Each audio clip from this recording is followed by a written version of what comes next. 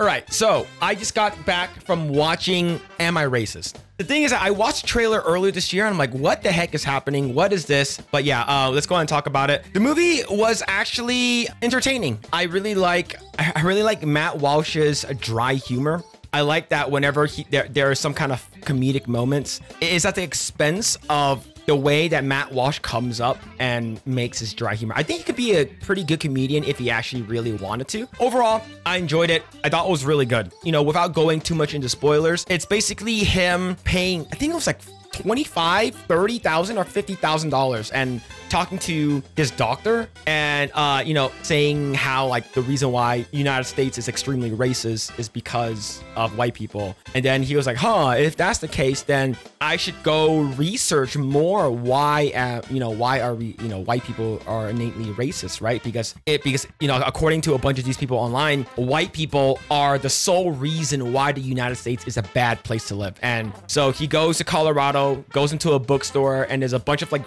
anti-racist books that he picks up. One of them is by Robin DiAngelo, and it's called White Fragility. And I believe this book was really, really well received by woke leftists. And, you know, Robin DiAngelo, I believe she is white herself, and how saying that how United States is innately white and how it's really bad. It's been like this since 400 years ago, and it's all white people's fault. You gotta, you know what land you're living on, you know. And so he, after reading that, he goes to a I believe a seminar or some kind of workshop. He goes to a workshop, and this is you've seen like bits and clips of this during the trailer. He goes to the workshop and he basically, you know, says, I'm Steve. He goes as himself, and he wasn't even undercover or anything like that. And of course he's been had. They you know, he comes back, and then people are like, oh, you're actually Matt Walsh, and he leaves, and he feels like, you know what, I need a better disguise. The whole entire movie shows how much money these left-leaning, crazy, anti-racist people are grifting off of white guilt. Some of these seminars are like $50,000, $30,000, $15,000. It's crazy. It's insane, like how much people are willing to pay for this. Like, it's so funny though. But the thing is, all of this is actually, it looks like it's fake. It's like, how can you be so dumb and not know who Matt Walsh is, right? How can you not know who he is? It's because like he puts on a man bun, like a wig, and it's still him. I think one person was $50,000, one person was $15,000. I think Robin DiAngelo was $15,000. Another person was like $5,000. And it's basically these classes that Matt Walsh and his team at the Daily Wire would succumb him to make this documentary, and how much money people are grifting off of white guilt. It is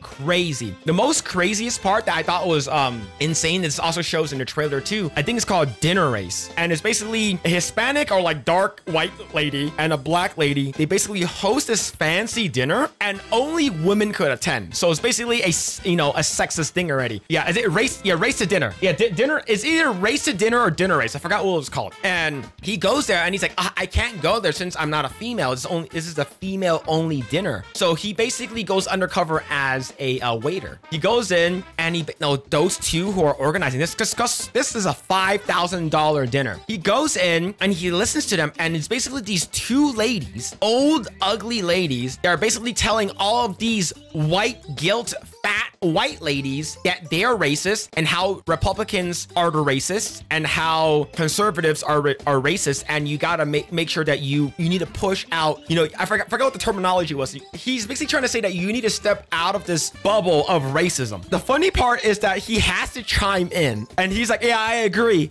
Yeah, I agree. Yo, I want to raise a toast. And I was like, oh my God, like some of it is really cringe, but it's also really, really funny. The craziest one, Matt Walsh was able to get a meeting with Robin DiAngelo for $15,000, a sit-down meet. And then he talks to her, and she says that she has these things all the time with big companies. And then he's asked her, what companies do you have these seminars for about, you know, white fragility? And she says Netflix, Google, Facebook. Like, holy crap, man. Like, the thing is that we know it's happening, but now it's like confirmed by Robin DiAngelo herself. The funny part, it was there's one part where he brings in his producer, which is a black guy. He brings in his producer, and And he's like, oh, I feel really, really bad, you know, for being a white guy. So I'm going to give you reparations right now. And Robin DiAngelo was like, what the hell are you doing? This is so weird. This is freaking weird. What are you doing? And then he's like, what are you talking about? And he's like, and then Robin DiAngelo goes, this white supremacist thing is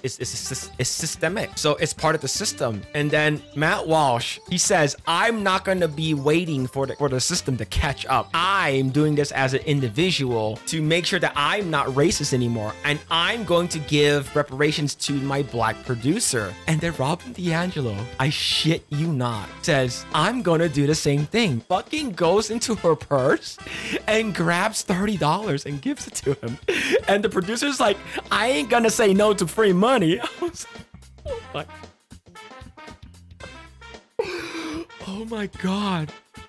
Oh my God. And the moral of the story is how much money people grift off of making white guilt. Like basically making white people feel bad that they're white. You're not trying every day to be an anti-racist. You're actually helping the white supremacy, the systemic white supremacist that's happening everywhere in our country. And it's all white people's fault. Matt Walsh actually asked, is there anything I can do to be less white?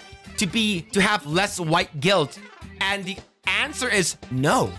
You got to continue doing it more and more. Another funny one was in the beginning of it. I think they were talking to like Dr. Slater, this white chick. One of them is like, so being white is bad. She's like, yeah. You know, I'm paraphrasing here. Being white is bad. Yeah, it is bad. So you're saying that, you know, I should start teaching my newborn and your kids anti-racist things. Like, yeah. How early should you do it? As early as possible. So my daughter's favorite Disney princess is Moana. That's a good thing, right? And she's like, yeah, that's really good. That's really good. For Halloween, is it okay for me to buy her a Polynesian princess outfit? And she's like,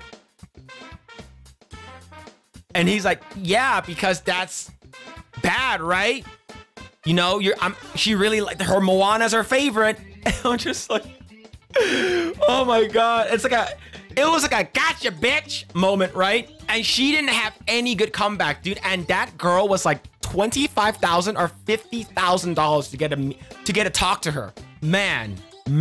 So basically at the end of the movie, like it's basically he's like, all right, I know I got a certificate as a official, you know, DEI expert, right? He gets like he takes an online class and gets a certification that he's a DEI expert, and he starts his own workshop.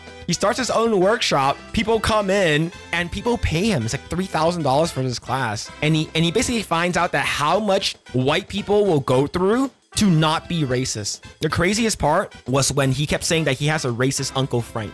He brings in his Uncle Frank, you know, his producer wheels in his Uncle Frank in a wheelchair. And it was like, Uncle Frank, you've been racist for a long time. And I remember when we were younger, in a dinner table, you made a joke about Mexicans. And you basically, the joke was, what's the difference between a Mexican and I think it's like dinner table or something like that. The punchline was that the dinner table can support 5 of their family members or some shit like that, right? And everyone laughed and I was confused. And that's racist, Uncle. You shouldn't do that. That's really bad. And then the whole entire classroom was like, that's weird, you know? And then he's like, all right, what do you guys, class, what do you guys have to say to my Uncle Frank? These people don't know who Uncle Frank is. And then Matt Walsh calls on the Latinx person, you know, because that's what they call them, right? Oh, you're a Mexican. You're a Latinx. What do you think? And he's like, you know, can I say whatever I want? And Matt Walsh like, yeah, sure. And that person basically looks at Uncle Frank and says, fuck you. And another white girl said, yeah, fuck you, Uncle Frank. You're racist. You're so fucking racist. I'm like,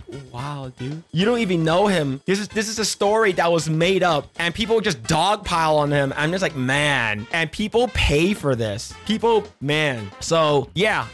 Another cool part of the movie was when they went down to, what's it called again? I think he goes down to the South into this like biker bar and he asks, you know, like, you know, are you guys racist?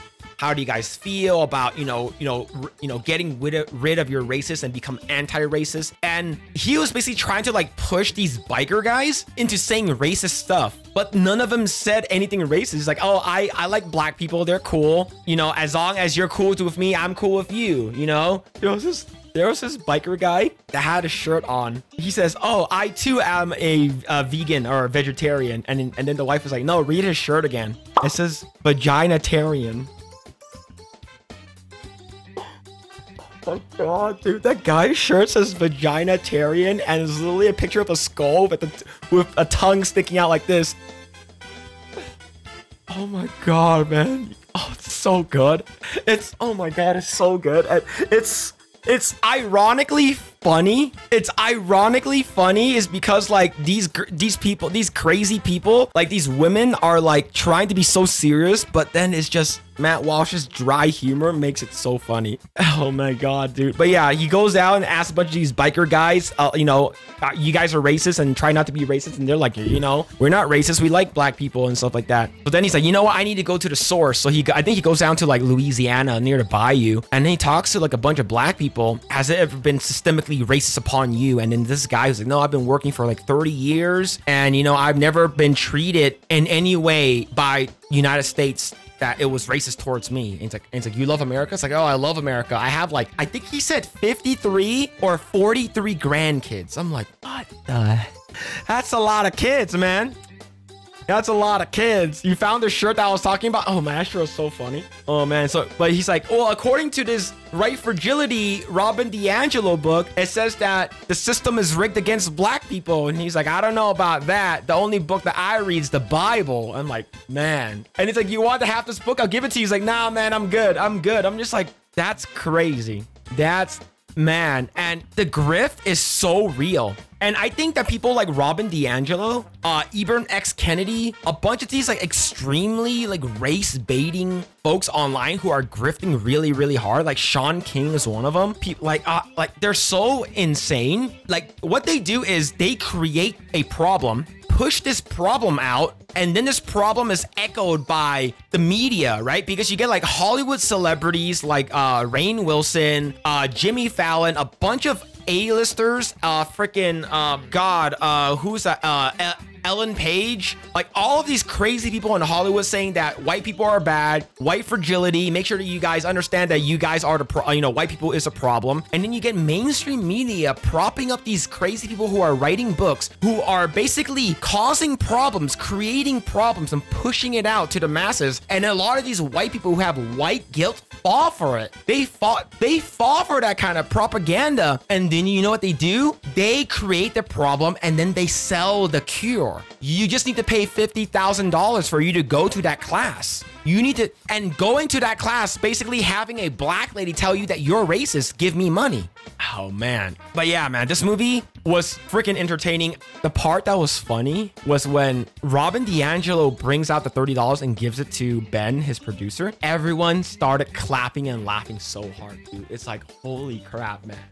It goes to show like how much race baiting and race bait grifters these people are. And it's pretty nuts. It's insane. But yeah, man, I enjoyed the movie. There was a good amount of laughs there is because of how insane it is. There's a lot more things I probably didn't cover. There's a scene in where they go to like the George Washington Monument and they're holding up like a petition thing and wanting them to change the George Washington Monument from George Washington to George Floyd and painting it black and making it 3 inches bigger.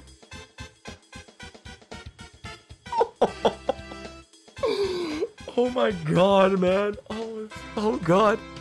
It's so good, man. Holy crap. Oh my god, dude. Painting the George Washington Monument black, renaming it to George Floyd, and 3 inches bigger. It's so good, man. Yo, the thing is that there was a good amount of people that Matt Walsh got to sign the petition. Oh my god, man. Yeah, it's so funny. I can't breathe, man. Holy shit. But yeah, man, the movie's funny. It's actually legit funny. It's not like a comedy either. It's a documentary, but that dry humor and the things that happens in the movie or in his documentary that he does makes it so funny. I would say this is like, I guess, spoiler-ish movie. Like it's not too much of a spoiler what I'm talking about. But if you guys are interested in this movie, I highly recommend you to go watch the movie. I paid, I think like $18-19 to go watch this movie. There's a good amount of people at the theater. If you guys support what Matt Walsh is doing, like I would definitely support it. I would probably give this like an 8 out of 10. I would say 8 out of 10. I would say, yeah, this is really good. I really like What Is a Woman as well. I think What Is a Woman is really good. It really sounds similar style to Borat. Yes, but not as vulgar. Not as vulgar for sure. But yeah, if you guys have the opportunity, yeah, go support it. I think this is really, really good.